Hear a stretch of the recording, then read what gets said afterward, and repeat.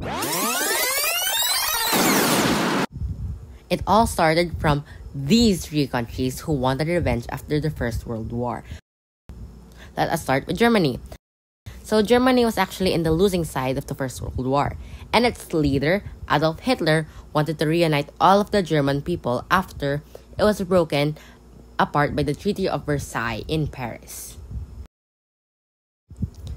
Meanwhile, in Italy, despite actually winning the First World War, they received less than they were expecting.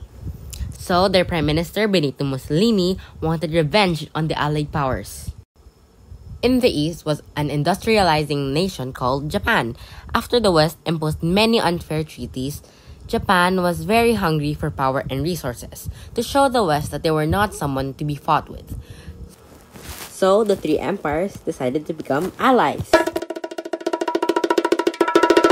In complete violation of the Treaty of Versailles, Germany started to militarize and proceeded to march through Austria, another violation. Germany began implementing the strategy of appeasement, which went like this. Can I have Austria? For the security of the world? Sure. Can I have the Sudetenland region? No. Why did you let the Germans? The